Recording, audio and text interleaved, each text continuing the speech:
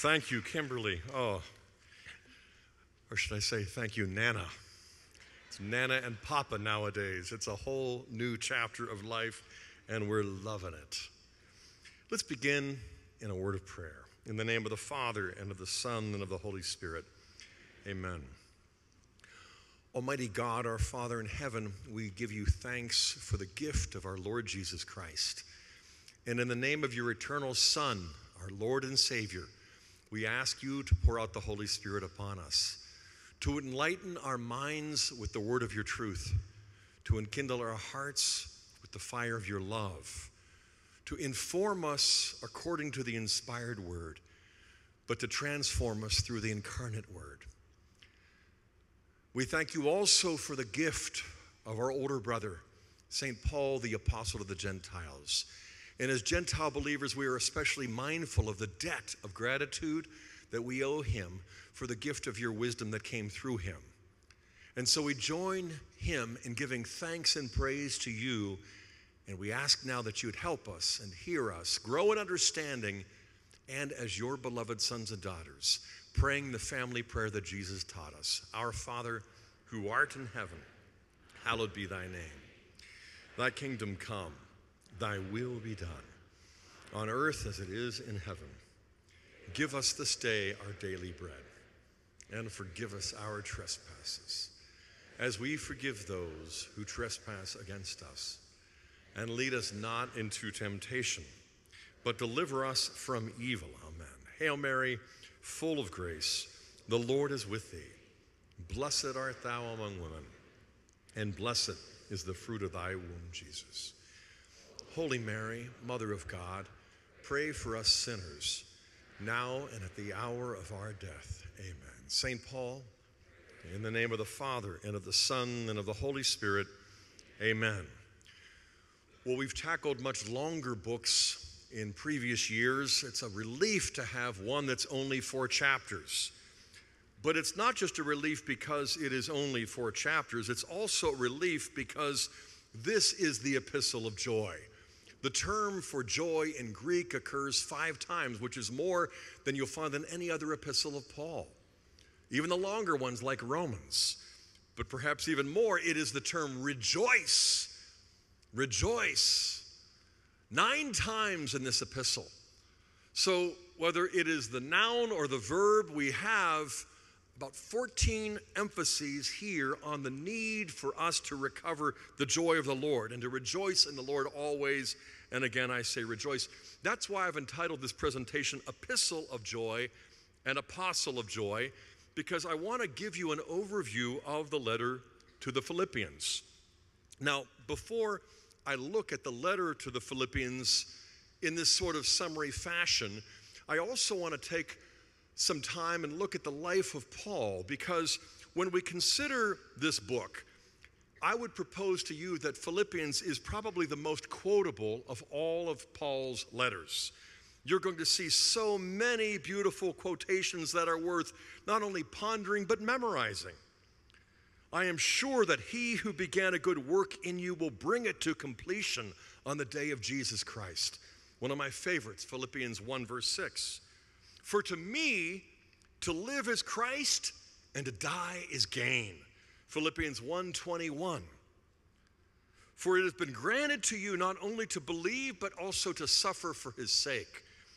Philippians 1:29, which might sound a little counterintuitive, but when you look at the term granted, you'll see that it really is a gift, not only to have faith, but also to face the prospect of suffering. There are many other passages that you know pretty well.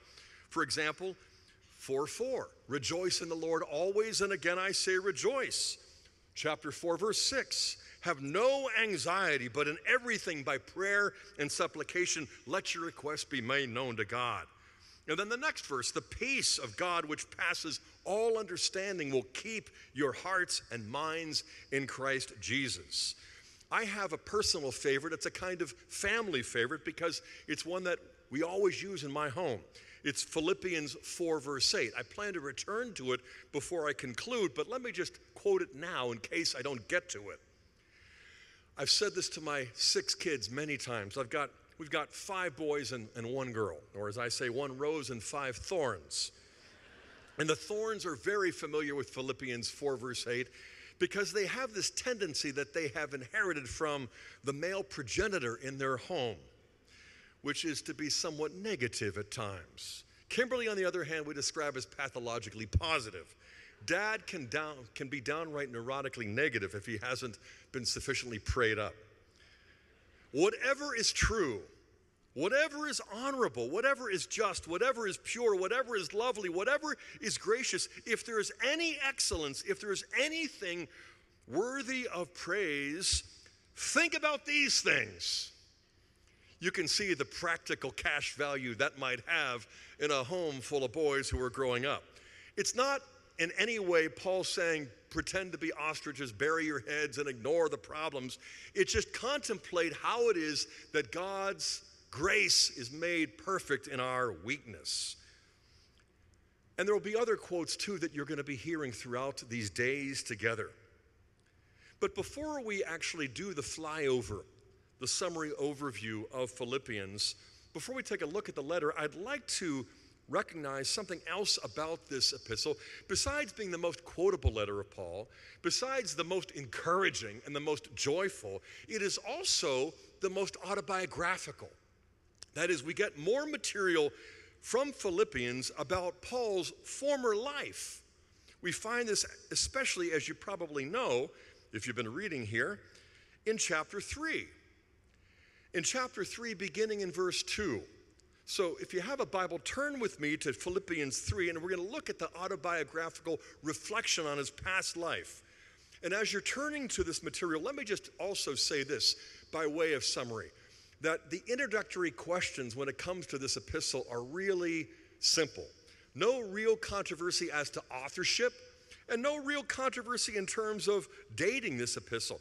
We read in the book of Acts, chapter 16, verse 11 and following, all about how Paul brought the gospel to Philippi, which was an important city in Greece at the time and throughout Asia Minor. And you discover, of course, the conversion of the Philippian jailer who was there asking Paul, what must I do to be saved? And then he and his whole household are baptized in Acts 16. And then again in Acts chapter 20, he returns to Philippi for an extended stay there as well.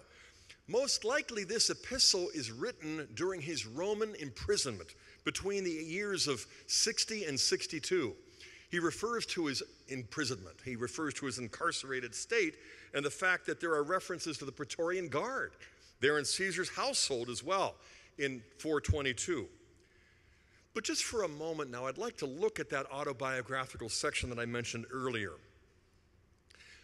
One other thought. When you approach Paul's letters, you're sort of accustomed to finding a clear order. Typically, like you find in the book of Romans, there's a lot of doctrine.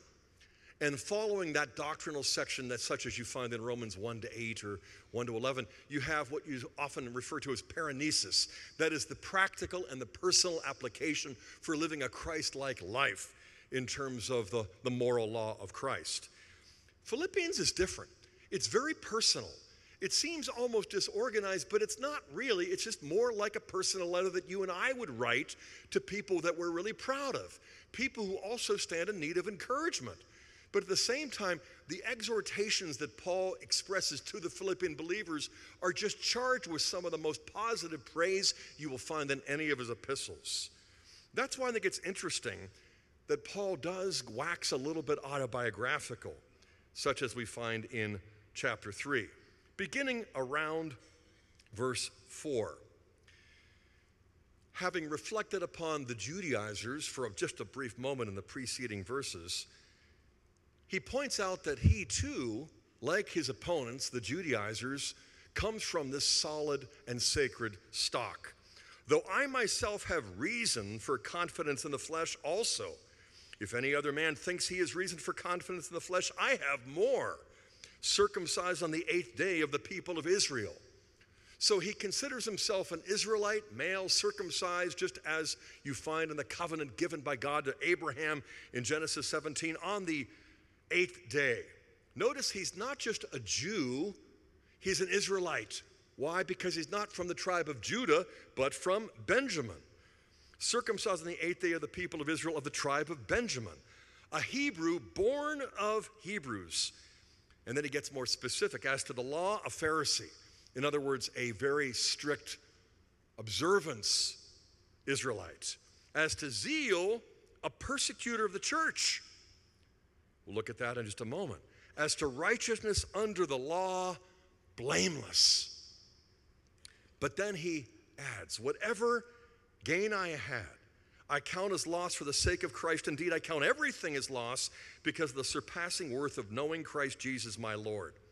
For his sake I have suffered the loss of all things and count them as refuse, in order that I may gain Christ and be found in him, not having a righteousness of my own based on law, but that which is through faith in Christ, the righteousness from God that depends on faith, that I may know him and the power of his resurrection, and may share his sufferings and become like him in his death, that if possible I may attain the resurrection from the dead. That's a sort of Pauline overview of the before and the after, of the pre-conversion Saul, the persecutor, and then the post-conversion Paul, the apostle. And it's charged with a lot of richness. I would just like to stop for a moment, though, and reflect on why it was that he was such a zealous persecutor. Because I think we recognize that in Paul, we have arguably the most influential author in history, the most studied writer. People debate the meaning of his letters and have been for 2,000 years. Some have observed that the history of the church and all of the doctrinal controversies really surround the history of the interpretation of Paul and the debates as to what Paul meant, especially in books like Romans. And we also have a reference to Paul from our first pope in 2 Peter, chapter 3, verse 15, who speaks of Paul as a beloved brother. And he also speaks of the wisdom of God that has been given to him, but acknowledges that there are things in Paul's writings that are hard to understand, which the unstable twist to their own destruction.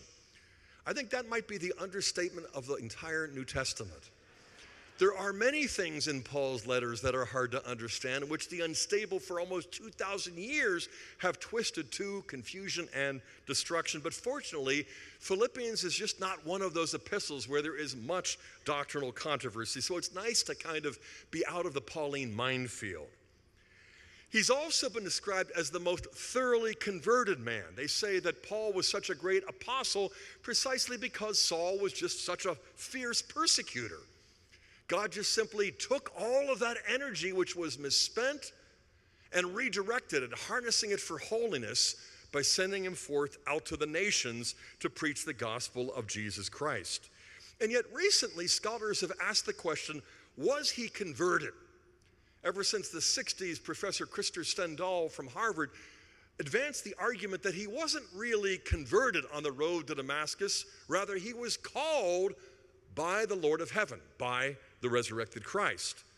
And I think there's a certain surface truth to what Stendahl argued, because if you think that conversion is simply from one religion to another, from, say, Judaism in his case to Christianity, then of course he wasn't converted. Because as a Jew, he was waiting for the Messiah. But as a Pharisee, he was fully convinced that Jesus was not the Christ. So it's not a conversion from one religion to another. But I would propose that the closer we look at St. Paul and what his life was like when he was the Pharisee that we know as Saul, there is another kind of conversion, a deeper interior transformation that he could not bring about for himself, but that the Spirit of Christ had to bring about in him.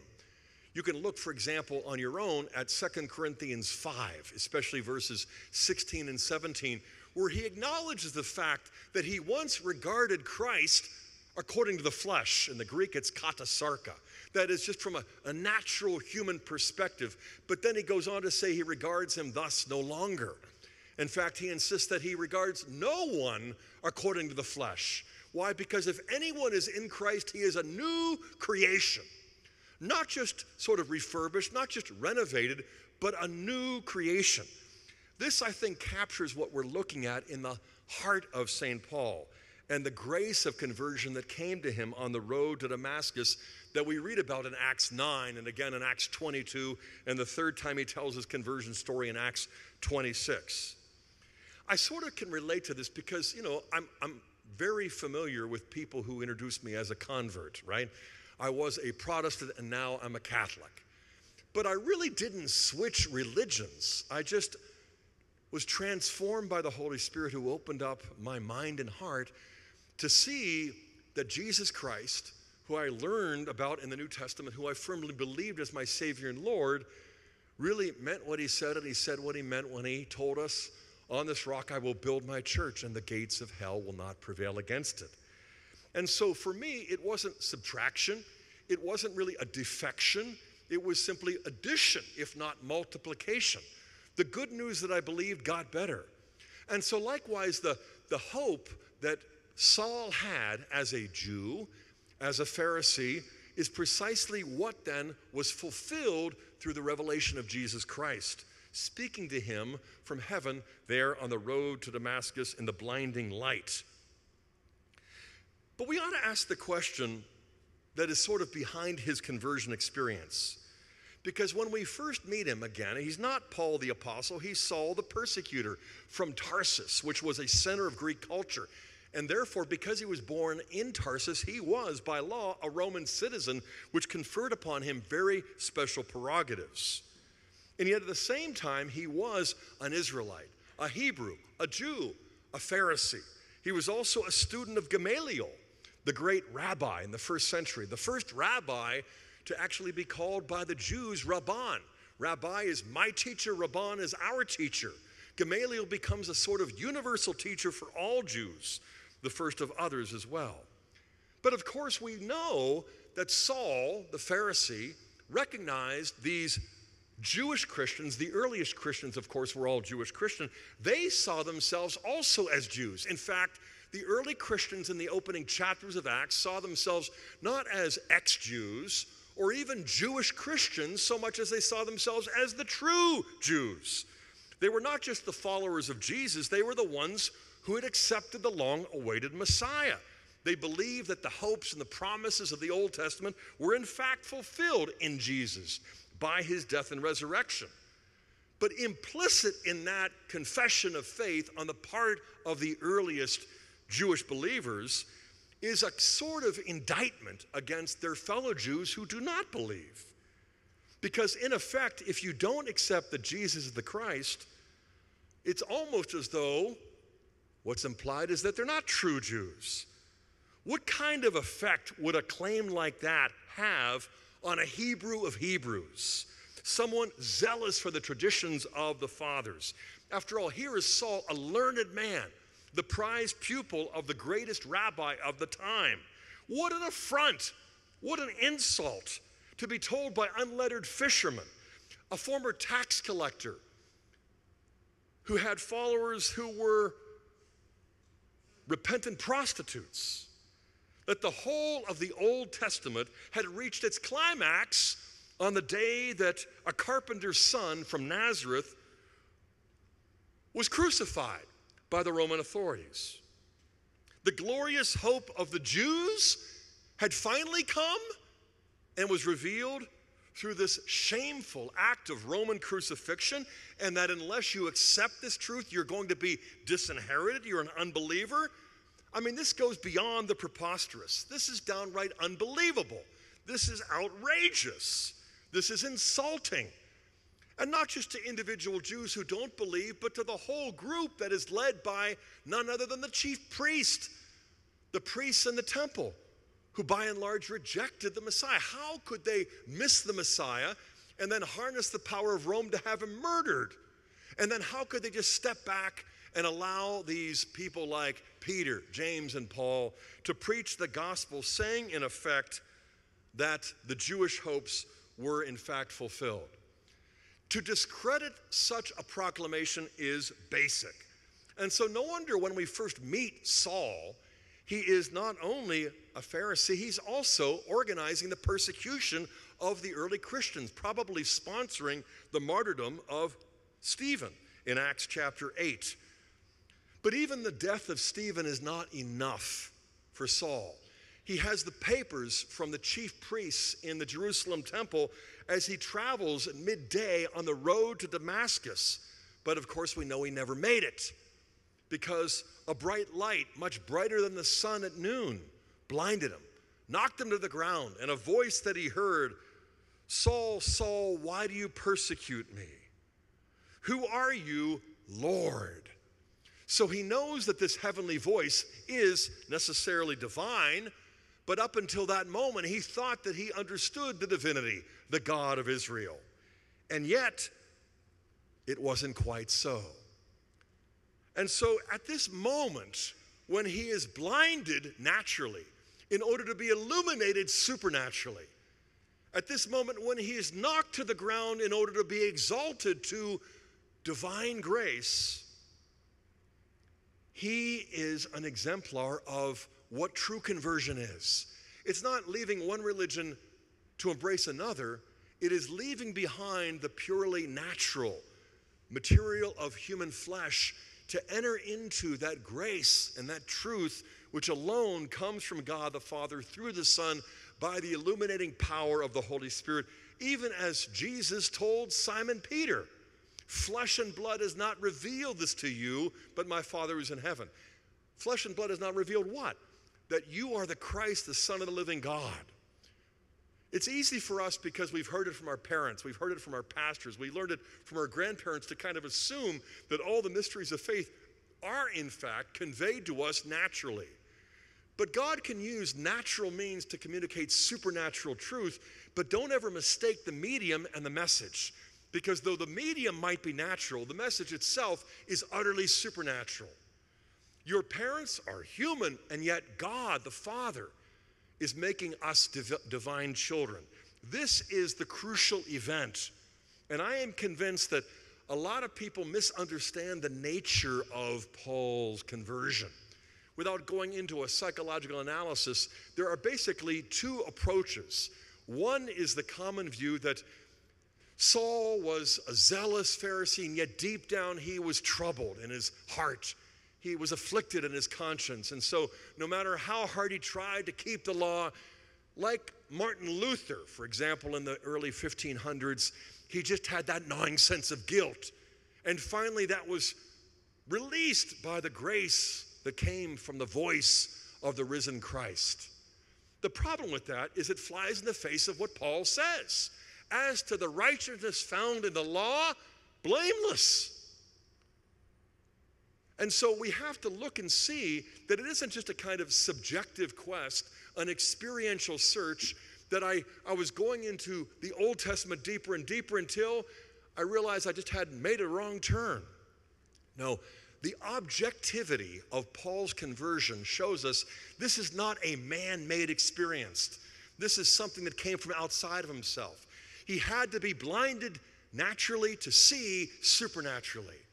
And for 3 days of darkness, he didn't know whether he'd ever see again until Ananias performed the sacrament of baptism. No wonder in the early church, the synonym for baptism was photismos, enlightenment, illumination, because that's exactly what happened to Paul. It was the enlightenment that came to him that restored more than his natural sight. It gave to him supernatural vision. But at the same time, I think it's fair to ask ourselves this question. What is it about Jesus that made Saul and his fellow Pharisees so resistant, so antagonistic? After all, there were a lot of claimants in that time who went around sort of evoking messianic allegiance. But what was it about Jesus that got Saul so zealous and worked up as to persecute his followers? Well, scholars debate this. Of course, there are the sociological factors that I've already covered. That is, what are his believers really implying? The fishermen, the tax collectors, the men from Galilee are saying in effect that the rabbis and the scribes and the priests in Jerusalem not only missed the Messiah, but murdered him. But the real question is, why did they miss the Messiah? Well, again, we could probably go down a list of various features, but I would summarize it in terms of 3 primary obstacles. that Saul and his fellow Pharisees would have seen standing in the way of any conversion. The first thing was the fact that Jesus acted and spoke as though he was practically equal to God. We hear it especially in the Gospel of John, as early as chapter 5, where after healing the paralytic, the invalid by the poolside of Bethsaida, who had been there for 38 years, on the Sabbath, when confronted with the question, why do you heal on the Sabbath? He went on to say, because my Father's working still. And so John interjects, this is why they sought to kill him, because he not only healed on the Sabbath, but he called God Father, thus making himself equal to God. And so he did. He called himself the Son of God. He referred to God as Father, addressed him in prayer as Abba in a way that not even the most devout rabbis in that time ever dared to address the God of our fathers. He's the God of our fathers, Abraham, Isaac, and Jacob. He's not our Father God. And it gets worse. As you continue reading in the Gospel of John, by the time you get to John 8, verses 56 through 58, he is there disputing with those Jews who think of themselves as his followers, who are trying their best to believe in him, only he's confronting them. And then he announces that before Abraham was, what? I am. And they took up stones in order to stone him there, but he had to hide himself. Notice, he didn't have to explain himself. I didn't mean what you think I said. No, he hid because they understood that he really was claiming to be equal with God. God is my Father. I am his son. Before Abraham was, I am.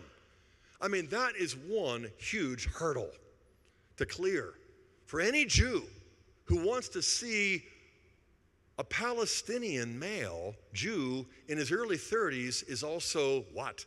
Eternal and divine. But there's a second obstacle too that I've already alluded to. And that is the fact that Jesus' behavior did not conform to the 613 commandments that you find in the law of Moses when you add them all up, as the rabbis were fond of doing. Jesus seemed to take an entirely different approach, not only to observing the Sabbath, but the purity laws and the dietary regulations. He and his disciples would pluck the heads of grain on the Sabbath, but even more, he would allow a leper to be touched by him. And there are lots of other things that we know from the Gospels that he did that looked in the eyes of the Pharisees to be simply infractions of the law of Moses. This man is disobedient to the law, and you keep the law if you want to keep the covenant.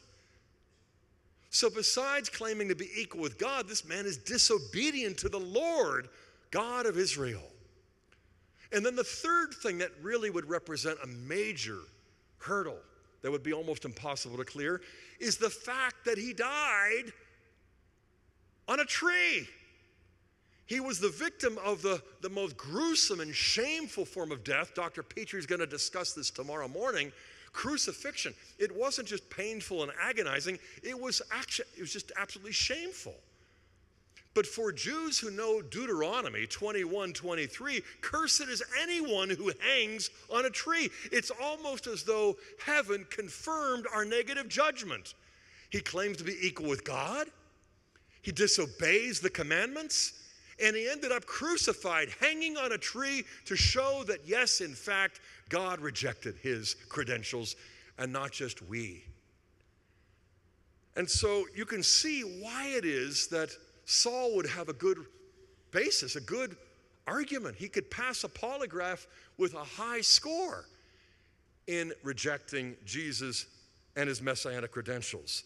This, I think, is significant not only to understand the autobiographical section in Philippians 3, which we've already covered, but also to really appreciate what is usually regarded as the absolute centerpiece of this epistle, the Christ hymn in Philippians 2, verses 5 through 11. So turn with me to Philippians chapter 2, verses 5 through 11. When I spoke of Philippians as being the most quotable epistle of Paul's, the most joyful and encouraging, I especially have in view this passage which the church reads on Sunday masses and in daily masses throughout the year in her lectionary just constantly, And so it's one of those passages that though we've heard many times, we probably haven't contemplated enough. And I'd like to look at it really as though it's in three parts, because it is. We have an introductory section in chapter 2, verses 1 to 4, where Paul is sort of encouraging. He says, if there's any encouragement in Christ, if there is any incentive of love, if there is any participation in the Spirit, complete my joy by being of the same mind, of the same affection and sympathy, of being, in effect, sharers of the one mind. But what is the one mind? Is it Paul's? No, it's mine. No, it's the mind of Christ.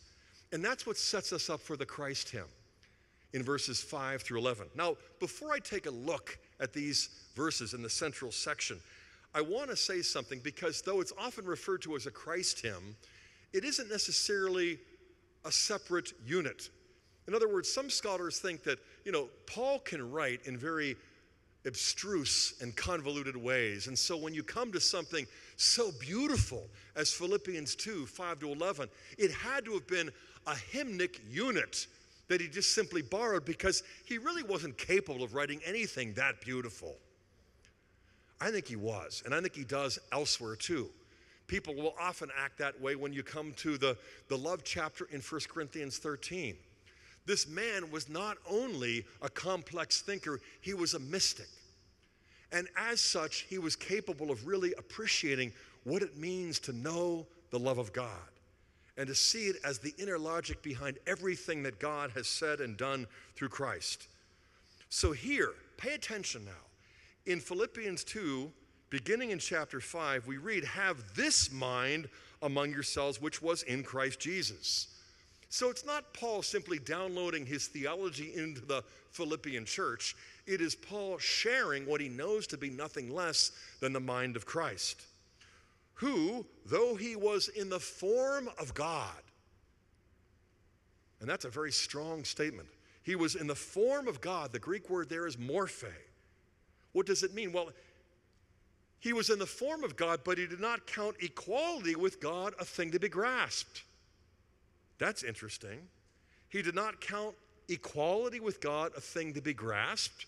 Yes, to be in the form of God is to be equal with God. Now, where have we heard that before? It was the first of the three hurdles. The very fact that he would call God Father, making himself equal to God, is why they began to plot the conspiracy that would lead to his death. And yet here is this profoundly converted Paul who's pointing out what has been revealed to him, that he was in the form of God. From all eternity, he didn't count equality with God a thing to be grasped. Now, the Greek word for grasp there in verse 6, harpagmos, is a little problematic because it doesn't occur anywhere else in the New Testament. It's a very scarce term. It's a hapax legomena.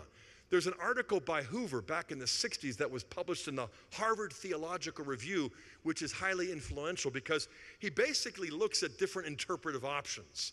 He did not count equality with God a thing to be seized. And you can almost picture Adam seizing the fruit to be equal with God. Well, Jesus didn't do that, except the grammatical argument for that view is weak. So a second option is he did not count equality with God a thing to be held fast, clung to. That could be a possible meaning of harpagmos in verse 6. But again, the arguments for that are tenuous. The third option is he did not count equality with God a thing to be seized because it wasn't yet his, and he discounts that as well. And he comes to the fourth and final view, which I think is the most compelling of all. That is, he did not count equality with God a thing to be harpagmos, that is, exploited for personal gain. He was in the form of God. He was equal with God, unlike Adam, but he did not count equality with God a thing that was there to be exploited for his own personal gain, the way people tend to use whatever advantages they possess over others. So what does he do instead? He empties himself in verse 7. The Greek word kanao for emptying is where we get the familiar noun kenosis, which was a Greek term back in the first century that is now in the English dictionary. Kenosis refers to the emptying of Christ. He emptied himself But how did he do it? Taking the form, once again the term morphe, he took the form of a servant, a doulos, a slave in effect. The servant, especially as we read about him in the prophecies of Isaiah, being born in the likeness of men and being found in human form, he humbled himself and became obedient. So if the first hurdle was what? Equality with God, that Saul and his fellow Pharisees couldn't accept, we hear the Apostle Paul affirming the fact that he was in the form of God. He didn't count equality with God a thing to be exploited for his own personal gain. Instead, he humbled himself, taking the form of a servant, and he was found obedient. He became obedient. The second hurdle was the fact that he was disobedient. He didn't keep all 613 of the commandments of the Torah of Moses. Well, yes, he did. As he himself says at the beginning of the Sermon on the Mount, he doesn't come to abolish the law and the prophets. He comes rather to fulfill. And he warns his disciples that whoever relaxes the least of these commandments and teaches men to do likewise will be called least in the kingdom.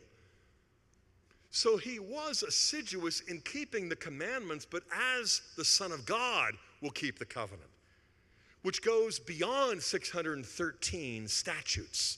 There's a 614th call from God that the Israelites never heard and never had to obey. And what was that? To become obedient unto death, even death on the cross. So this man was equal with God, but he was obedient in a way that no man had ever been before. He was obedient unto death. But what kind of death? The death on the cross, which in effect is the third and final hurdle that you cannot clear as a first century Jew on your own natural power apart from supernatural grace. And so here in this Christ hymn, you can tell that Paul is developing something in verses 6, 7, and 8 that he's going to then turn the corner in order to show what God has revealed in verses 9, 10, and 11. And so we see in verse 9 the turning point. Therefore, Dio, it's a logical inferential transition here. Therefore, God has highly exalted him and bestowed on him the name which is above every name, that at the name of Jesus every knee should bow in heaven and earth and under the earth, and every tongue confess that Jesus Christ is Lord, to the glory of God the Father. And we're all like, oh yeah. It's like, whew, you know, there he was in the form of God. He didn't count equality with God a thing to be grasped. He emptied himself. He took the form of a servant, you know, and being born in the likeness of the servant, he becomes obedient unto death, even death on the cross. You know, and it's sort of like, what did God the Father ask the Son to do? To basically disguise his divinity, to conceal his own deity, right? You know, and so for 33 years, Jesus sort of held his divine breath, sort of withholding his identity, disguising himself. That's not what Paul's saying. What Paul is showing us here is that God the Father, in resurrecting Jesus and raising him up and seating him at the right hand and giving him the name which is above every name, so that the name of Jesus, every tongue should confess him to be the Lord in heaven, on earth, and under the earth. There is something deeper that is going on here in the Christ hymn than we often see. But Paul wants to show it to us. Because instead of concealing his divinity, what Paul is showing us is that Jesus is revealing the truth of what it means to be divine. Instead of disguising himself, he is disclosing the inner mystery of God's own eternal life. I think we assume that for 33 years, you know, Jesus sort of did what our kids always do when we're on vacation and we come to a tunnel. And the kids have always, through the years, held their breath to see if they can make it all the way to the other side. And you know what Dad does? He slows down. It's the only time in the entire vacation trip that he's not speeding up. And you can see the looks of frustration in the rear of your mirror as my kids, especially the boys, are like, speed up, stop that. And they're turning beet red until they are all kind of passing out. It's not like that. You see, when Jesus, who was in the form of God And he possesses equality with God, but not to be seized, not to be exploited for his own personal gain. He's not holding his divine breath. He is breathing out his spirit. He is not concealing his divinity, he is revealing. He's not disguising himself. He is disclosing what we didn't know about God before the Father sent the Son to pour out the Holy Spirit to give us all what saw God on the road to Damascus, and that is the grace of a completely and utterly supernatural conversion, where flesh and blood couldn't possibly reveal to us that God is anything more than our Creator, our lawgiver, our Lord, our judge, our provider. He's all of those things, and we can know it by natural human reason. But for God to be a father and for that to be more than a figure of speech, that just isn't true. That just isn't so. That just isn't part of the Jewish system of belief. And so if you look in the Old Testament, you will find God referred to as Father roughly 17 times, which might seem like a lot until you compare it to the Tetragrammaton. What we would say is Yahweh, what is usually translated Lord with all 4 capital letters. That occurs approximately 7,000 times. Elohim, the generic term for deity in ancient Israel, that occurs about 2,600 times. So 17 references to God as Father isn't much for the Hebrew Bible. It's there, but it's scarce. In stark contrast, what do you find Jesus doing in his very first sermon? He refers to God as Father 17 times in his first sermon, the Sermon on the Mount, which goes from Matthew 5 to 7. And then he calls upon God as Father over 170 times and never addresses God in any other term except for Father. And then we find almost 300 occurrences of Father referencing God in a non-metaphorical way throughout the New Testament, most especially in Paul, in a way that Saul the Pharisee could never have imagined. The God of our fathers is one thing, our Father God is something altogether different. The Lord is my shepherd, but not until the shepherd became the Lamb of God did God reveal his fatherhood by sending his Son to give us the Spirit. At the moment he breathed his last, he gave up his Spirit. What Paul is getting at is this, that the life, death, and resurrection of Jesus reveals the love of God in action. That the resurrection of Jesus, the Son, by God the Father, is not just God the Father vindicating his innocence or resuscitating his corpse. It is nothing less than God the Father vindicating Jesus' interpretation of what it means to be equal to God, what it means to be in the form of God. It doesn't mean to lord it over lesser beings who are finite creatures because we're God, they're not, so we can always have our way. The creator-creature relationship, in a certain sense, is ultimate for us as creatures. But it doesn't tell us who God eternally is, because whoever God eternally is, he is apart from creation. Creation is temporal. God is eternal. So we don't know who God is from the creation. We don't know God's uncreated essence. We couldn't unless he revealed it to us. And that's exactly what the incarnation does. When God the Father sends the Son to assume the form of a servant, to be born in the likeness of men, to become obedient to the commandments, but to become obedient unto death, even death on the cross, he is not losing his life, he's making it a gift. He's not concealing his divinity, he's revealing to us the essence of what it means to be God from all eternity. The resurrection is God the Father vindicating, authenticating. Yes, that's what it's like to be equal to God. It is to make your life a gift of love. It is to take your life and to pour it out. More than the power by which the Creator can coerce the creature, the greatness of God consists in something that Saul and his fellow Pharisees never imagined. And that is the inner life of God is self-giving love. And that the inner logic of God's own love, which is life-giving from all eternity, is the only thing that explains everything, especially those things that don't seem to make sense. This is not just a new understanding of Jesus for Saul. This is an entirely new understanding of God for Paul and for all the rest of us. The supremacy of God is what the incarnation reveals, particularly when he makes his life a gift of love. You know, I was just writing this morning in my prayer journal, and then I thought of something as I was reading my devotional. I'm looking for it because I actually posted on Facebook. You can go to my public page. We know that, here's what I wrote. By instituting the Eucharist, Jesus didn't simply eat the Last Supper and then accept his fate. He transformed his physical suffering and death into a spiritual sacrifice of life-giving love. The Eucharist is the key that illuminates the mystery of Jesus' death. It was not a Roman execution. It was the completion of the sacrifice. It didn't begin when they started hammering the nails into his body. It began when he took the bread and said, "This is my body." When he took the chalice and said, "This is the cup of my blood, which is poured out for you and for many for the forgiveness of sins." The blood of the new covenant.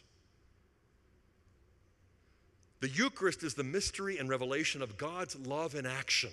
It is the climax of the incarnation. It is the only way we've come to see what Paul says in the Christ hymn. That the resurrection of Jesus is more than resuscitating his corpse. It's more than vindicating his innocence. It's basically the Father saying, yes, that is what it means to be equal with God. Yes, that's what it means to be in the form of God. That divinity is revealed through a love that pours itself out to the very last drop, to the very last breath. And so, when Jesus is resurrected, it's not just an arbitrary reward that is given to him because he happened to obey an extra command. It's not him gaining something that he lacked before. It is simply something that God the Father reveals in his humanity, which he possessed in his divinity from all eternity. Now his humanity is glorified. It is deified because he has done in time what God does from eternity. Love that is life-giving. This to me is the beauty of the Christ hymn. This to me is the grace of conversion. This to me is a challenge not only to see Christ in a new light, but to come to understand that God is a Father like no other dad you could ever find on the planet. This is the mystery of the incarnation. This is why I think it's so significant on the one hand that Paul is continually referencing God as Father in a way that is just unparalleled in the history of religions, especially Judaism. And yet on the other hand, we don't even notice anymore. It's like white noise. It's like wallpaper. Instead of being amazed, we yawn and look for something novel. And yet there is something absolutely striking about the fact that this is still as startling today as it was back then, that God is a Father like no other. Now, the third and final section of this particular chapter is the following verses, because a lot of Christians who are not Catholic would agree with everything I've said about the Christ hymn. But generally speaking, people understand Jesus' death and resurrection, a lot of non-Catholics, in terms of what we call penal substitution. That is, God the Father was looking down from heaven and could no longer see his Son. He could only see our sin. And so instead of pouring out his love, he poured out his wrath until it was all vented. And we got his righteousness. He got our sin. He got our punishment, so we got a reward. And it's all this really merciful legal fiction, which remains a legal fiction. But even more than a fiction, it's a profound injustice. How could God the Father reveal his love by pouring out his wrath upon his Son? Something is wrong with this picture. What we've got to see is that for Paul, the cross is a revelation of the inner life of the Trinity. The cross is a revelation in Jesus' humanity of what love does from all eternity. Jesus Christ is the Lord, but Jesus Christ is the revelation of God's love in action. Again, the Eucharist is the key. He didn't lose his life on Good Friday, if in fact he gave his life on Holy Thursday. He's not the victim of Roman violence and injustice At Golgotha, he is the victim of divine love and mercy, so that what he's doing in the Eucharist is what he consummates on the cross, so that the resurrection, in effect, is precisely what makes it possible for us to do this in memory of him, because he's raised from the dead. He isn't buried in the tomb. He isn't bleeding on the cross. This is the gospel according to Paul. This is the joy of the gospel according to Paul. And so, what difference does this make? Well, it isn't the case that it's a kind of substitutionary exchange, that he gets our guilt and thus our punishment, and we get his righteousness and thus his reward, as though we're sinless and he's sinful. No, that kind of divine schizophrenia, that kind of cosmic injustice is nowhere in Paul. What Jesus does instead of a substitution is a representation. He is a substitute for the first Adam, because our first father, our founding father, failed, and the whole human family is one big broken family. You can think of the old TV show, The Addams Family, right? Bunch of monsters. That's what the human race was after Adam.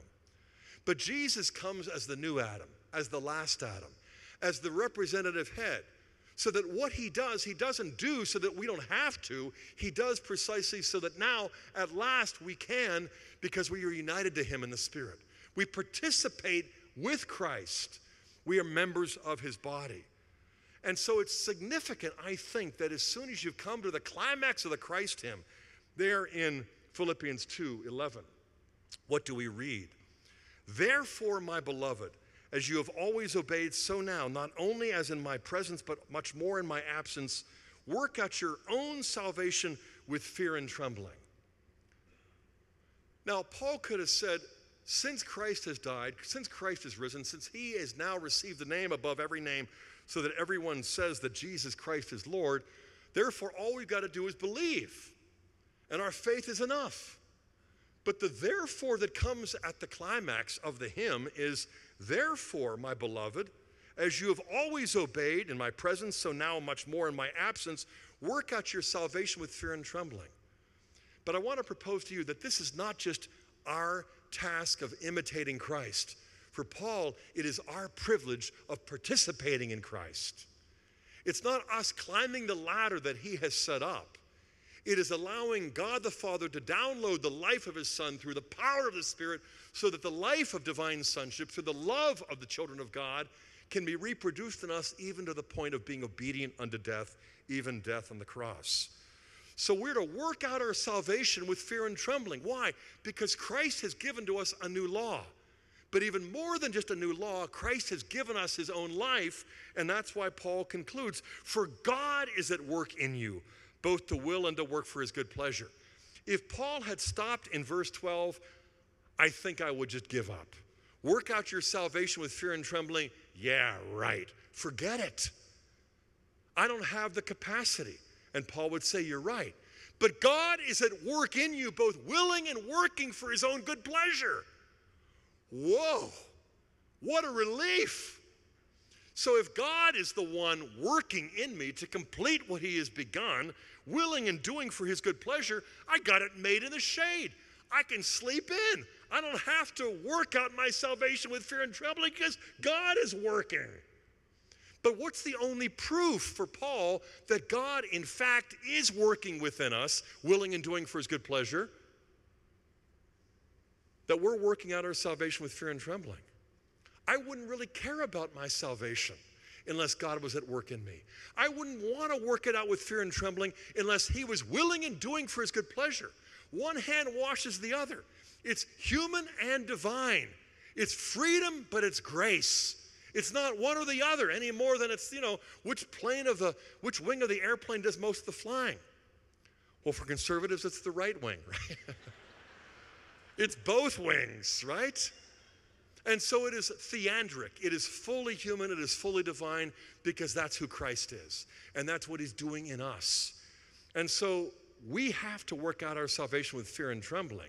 Not because it's all up to us, but because the only way we can prove and confirm to ourselves that God, in fact, is working inside of me, willing and doing for his good pleasure, is because I am getting up each day, admitting my weakness, praying to him for help, and working out my salvation with fear and trembling, knowing my capacity to sin, which is virtually unlimited, but knowing his capacity to make me holy, which actually is unlimited. This is the message of the gospel of Paul. This is why this epistle is so full of encouragement, so full of hope, so full of joy. In conclusion, I'd like to give you a little takeaway. I'd like to enumerate some of the main themes that you ought to find in this epistle. I spent a couple of hours before the Blessed Sacrament yesterday, then a couple more today, because I always feel so inadequate when it comes to sharing the truth of God's word with people who come from so far away. It's like, Lord, they seem to want so much from me, and he's like, no, Scott, they just want me. So let me fill you so that what they're getting from you is not you, but me. Well, I can't vouch for this as being divine, but let me give you an acrostic based upon the word rejoice.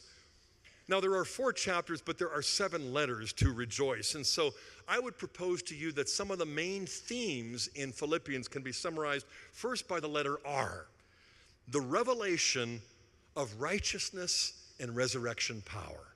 I'll say it again. The revelation. It isn't a discovery that we come up with our own. It's a revelation. It's a pure gift of God. But it's a revelation of righteousness that comes with resurrection power. And you're going to see that as a theme throughout all 4 chapters.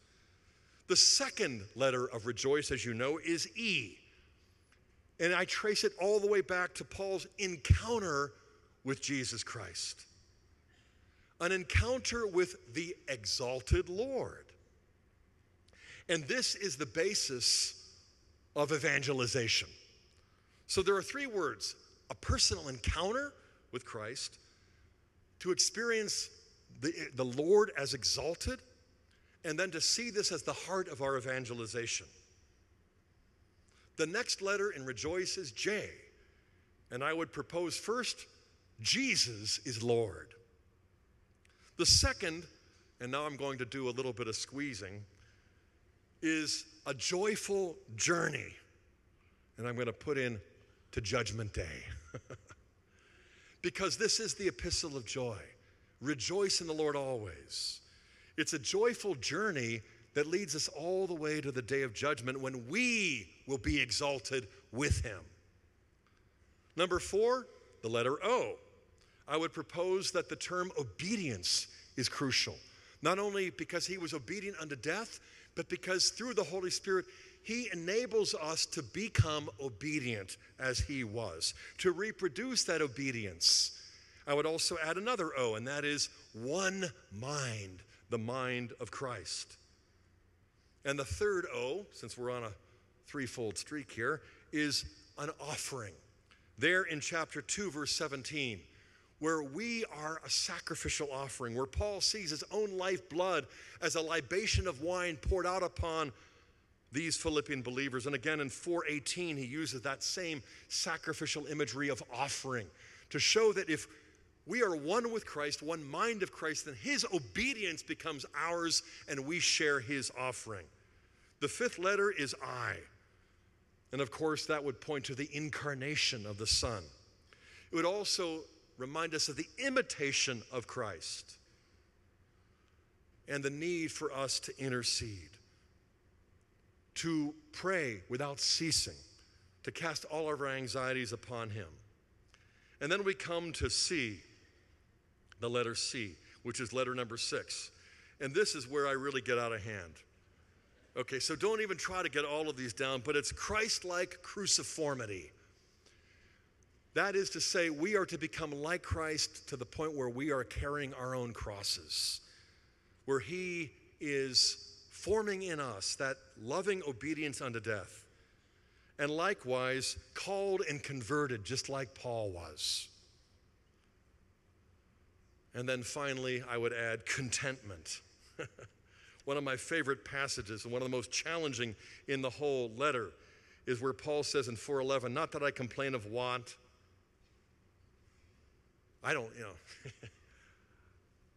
Not that I complain of want. I've never known people who didn't complain. Beginning with myself, for I have learned in whatever state I am to be content. I know how to be abased, and I know how to abound. And in any and all circumstances, I have learned the secret of facing plenty and hunger, abundance and want. I can do all things in him who strengthens me. 4:13. And that leaves us the seventh letter, which is E.